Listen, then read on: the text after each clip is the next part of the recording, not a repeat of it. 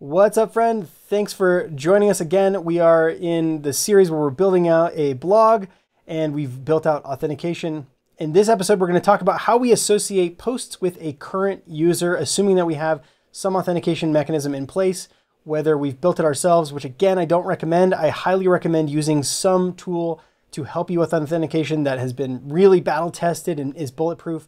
I personally use Devise a lot of times. You might also use a third-party provider like Auth0 or something like that. In this episode, what we're going to do is talk about how we can use that current user to scope or limit access or sort of do some authorization, just basic authorization for creating posts, listing posts based on that current user. All right, so here we are in the posts controller. In the very first episode, we scaffolded this with Rails-G scaffold and talked about all the different pieces. So if you're curious about that, you can head back and check out that post or that episode. In this episode, what we're going to do is use this. We're going to use this method current user in order to limit access to the posts that are being returned in this standard view to only those posts created by and related to the current user. So the very first thing we need to do is make sure that we have a current user logged in before we even see this page. We should not even be able to go to /posts unless we have a current user. So this is where we talk about before filters. So we're going to say, or before actions, right? So in the posts controller, we want to ensure that there is a current user. So we're going to say before action, ensure current user. You might also see this called like require current user or require logged in user. There's a bunch of different ways that you might call this. So let's call it ensure current user. And we're going to write this as a method on the application controller so that we can reuse this sort of filter in other controllers in the future. So we're going to say def ensure current user. And the way this method works is we're going to see if there's a current user, and if there's not, we're going to redirect. So if current user.nil, then we want to redirect to like just the route. Right? So root path or whatever. So if the current user, or if when we call this current user method, if the value we get back is nil, we're going to redirect to the root path. And when we're defining a before action, if there's a redirect that's called inside of a before action, then the other actions don't actually execute. So we're not going to run index, we're not going to run show, we're not going to run new or anything if there's no user. So let's head back over to our controller, refresh the page. Undefined local variable or method root path. So this should let's just go to the like root, I don't know, slash, I don't know what it's actually called, refresh. All right, so we're sent back to the root path. If we try to go to like /posts again, we're kicked out. We try to go to like /posts/3, kicked out again. So we need to be logged in order to see any of those routes that are for the posts controller. So let's go to sign in and we're going to enter our email and password. And recall in the last episode, we built out authentication from scratch. So now we have a current user that is logged in and we're able to see /posts. We can see posts 1 or we can edit it. We can go back. We can destroy these posts or whatever. We can create new posts, test, and create the post. And then we can go to like /posts again. We can see all these posts. This is fantastic, right? Now, what we want to do is we want to update the post model so that posts can be associated with a user. So right now, as we have it, the only thing that a post has is a title, description, and then some other fields for ID, created at, updated at. And we want to add a new column in there so that posts can be associated with a current user. So let's go write a migration, Rails-G migration, add user to posts, user : references. Using references, that should create a association for us. So we're saying add reference to the posts table. That's going to point at a user, cannot be null, and it is a foreign key. Foreign key means that at the database level, we are going to enforce referential integrity, meaning that like you can't have a row in the posts table that does not have an ID that points at a valid user in the users table. So we're like going to maintain some referential integrity there. So that is going to be a foreign key out to the users table. And you can also do things like if you delete a post, or if you delete a user, delete all of its posts, or there's ways to like cascading delete the related items. Anyways, I think this should work. Let's say Rails DB migrate. Okay, when we try to migrate this, we get this giant error. It's super scary. PG non-null, no blah, blah, blah. Column user ID contains null values. That's because we already have posts in the database. We've already got these 3 posts. They're in the database and they don't have user IDs. So when we try to add this new column that has to be like referred to by the users table and it doesn't have any of that, it crashes and burns. So what we're going to do is we're going to go into the Rails console here and we're going to say post.destroy all, and then we're going to try to run this again. So there should be no more posts in the database. Okay, so now we have successfully migrated, and we needed to do that because, because we had to remove all the posts that did not have valid references to users. So now if we go refresh this, it's going to be no posts left. That's fine, right? So we can still create a new post. But when we try to attempt to create it, it's actually going to fail because now we're seeing non-null, the user ID has to be filled in. So the way this works right now, inside of the posts controller, here we're creating the post and we're passing in post params, but recall that post params only accepts the title and the description. So we're trying to create a new instance of a post object with that title and description that was passed from the front end, but nowhere to be seen is the user ID. So how do we get the current user associated with this brand new post? Well, one way we could do it is we could say like permit user ID, right? And then we could add like a hidden input or something that had the user ID on the front end. That's a bad idea because anyone could change that ID on the client and pass in whomever's user ID they want. So we don't want to accept the user ID from the client because we don't trust clients. We don't trust users. Users are shady. There's some shady users out there and they're going to try to do funky stuff. So we don't want to trust that the user ID is passed in from the client. Instead, we want to use that authentication mechanism or that authorization mechanism that we built out as part of current user, right? Because that's using those signed and encrypted session cookies that can't be really tampered with and you can't really change it to another user. So instead of passing in the user ID here, what we're going to do is we want to pass in the user ID when we create the post. We could also say like at post.user_id is equal to current user.id. Remember that like we have to have a current user to even view this page.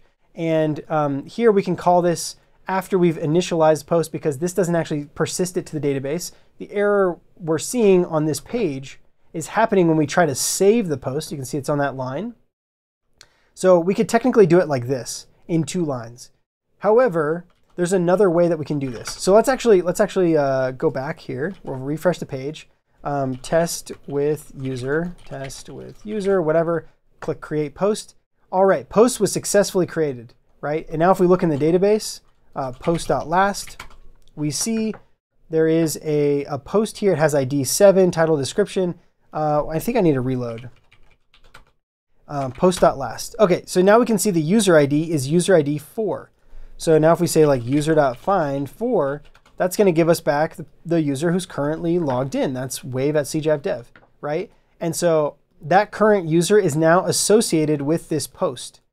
Okay, so what we could do is if we tried to say like u equals user.find4 and u.posts, wouldn't that be nice if we could just say like u.posts and it gave us back all of the posts that were related to that user?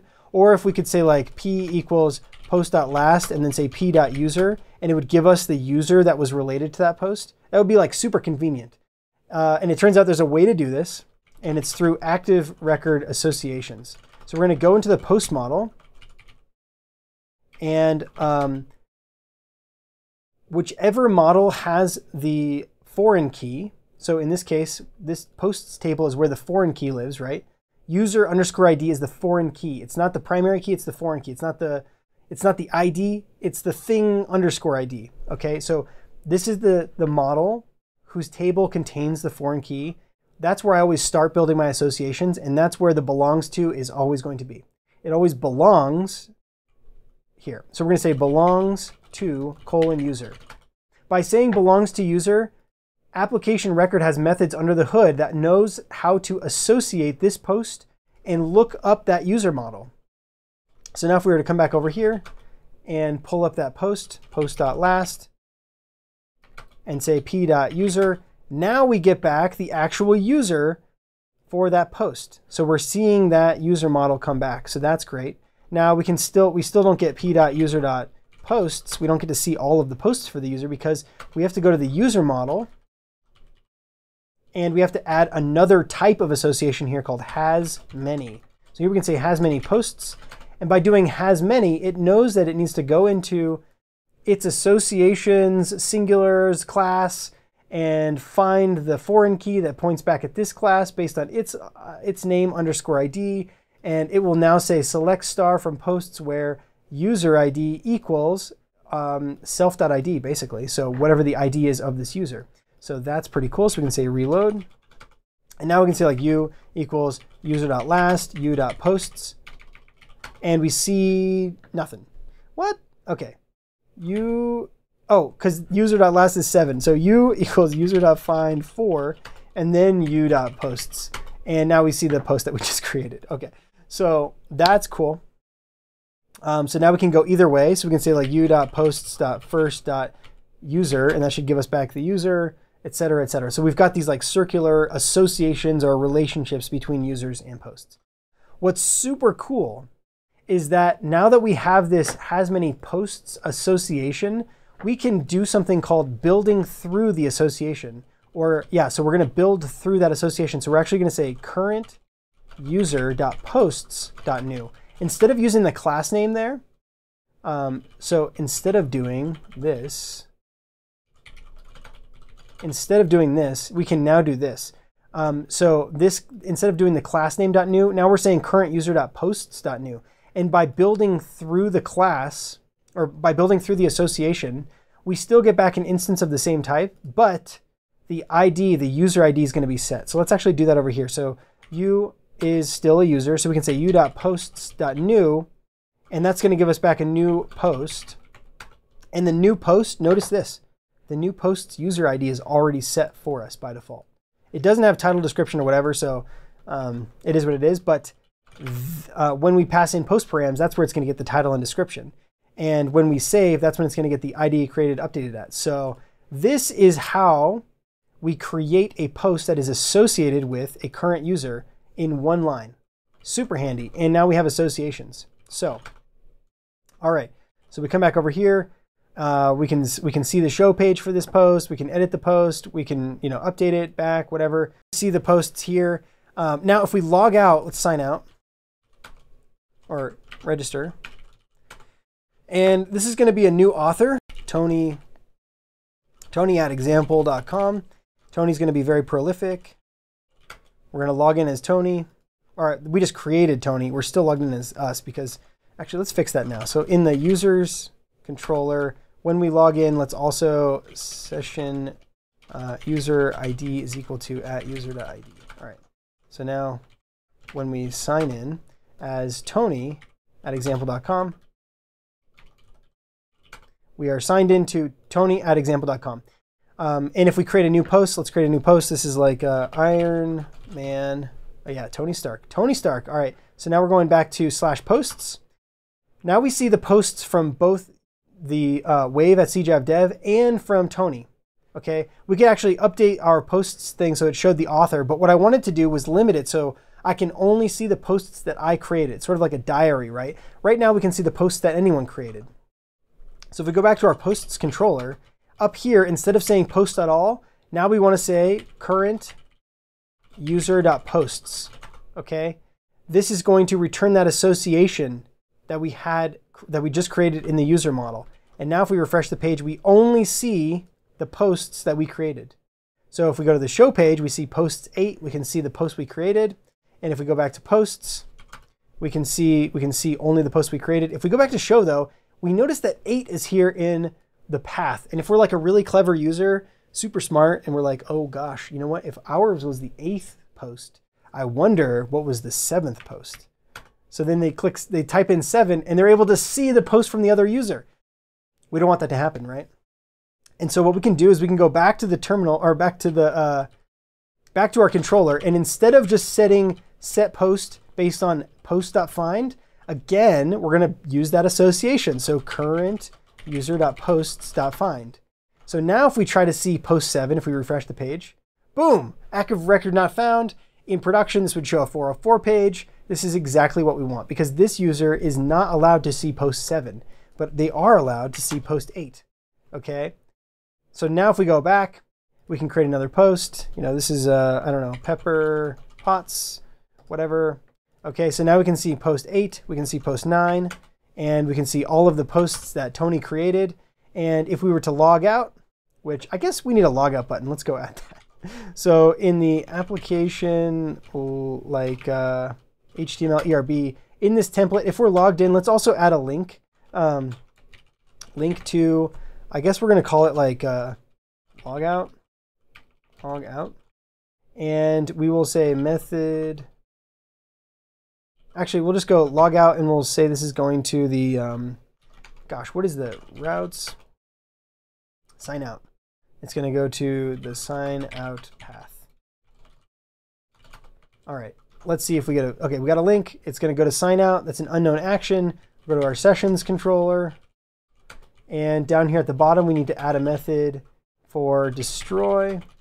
And this is going to say session user ID is equal to nil. Okay, because this is how we logged in. This is how we're going to log out. And then we want to redirect to the sign in path. Okay, if we refresh the page, we're redirected back to the sign in.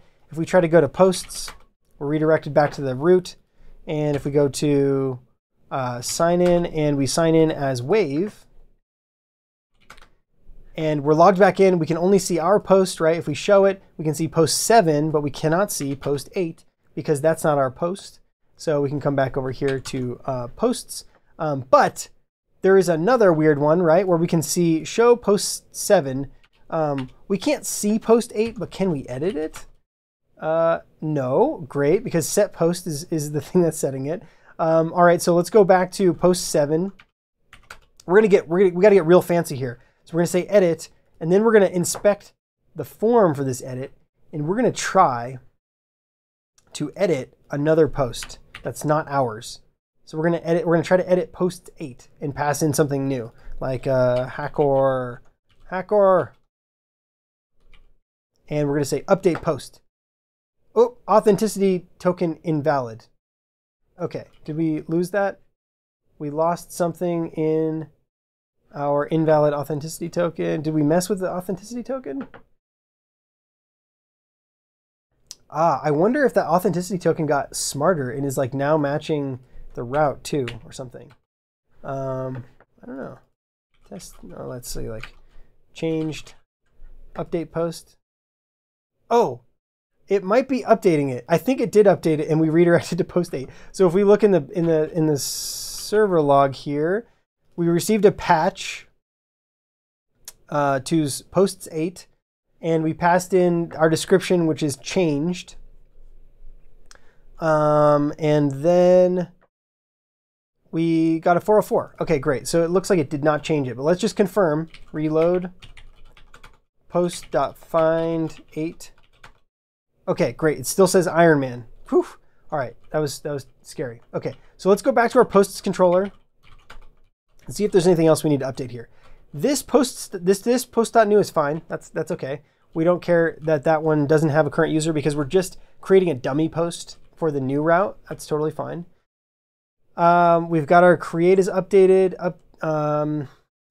Right, so everything else now is scoped to the current user for posts. So now users are not allowed to mess with each other's posts, and this is how you would set up like some really basic authorization and also how you would associate objects with a current user. It's almost always your controller actions when you have some sort of authentication or dashboard or whatever are always almost always going to be building through that current user. And that is like the current user method is a pattern that Devise also uses, so that should be useful. Hopefully that was a useful exercise. Thanks so much for watching, and we'll see you in the next one.